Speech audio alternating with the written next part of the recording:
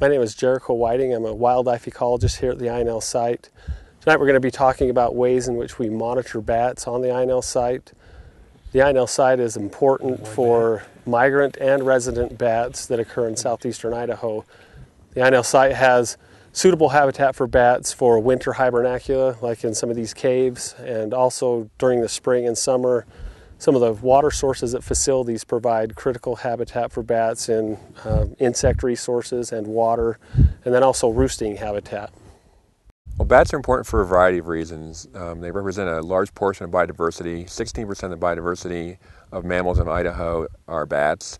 They're very important for ecosystem function. They recycle nutrients, and they're very important to the agricultural industry because of their voracious consumption of agricultural pests. And recent estimates place bats at around $23 billion in their contribution to agriculture.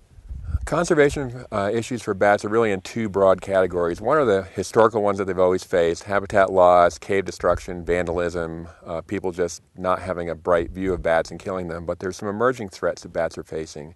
Among those are white nose syndrome, which is a newly introduced fungal disease that affects hibernating bats.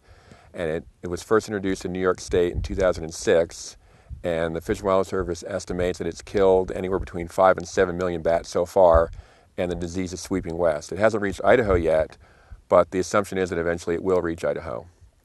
On the INL site, we monitor bats in 4 different ways.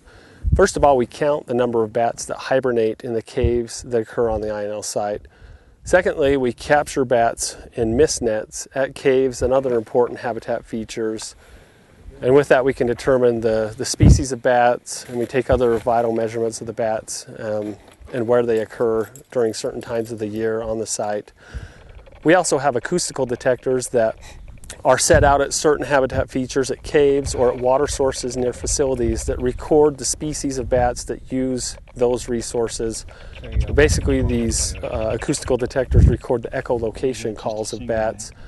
We also have acoustical detectors that we attach to the top of our vehicles and have several driving transects across the INL site that allow us to get a better understanding of the distribution and the movements and use of the INL site by multiple bat species.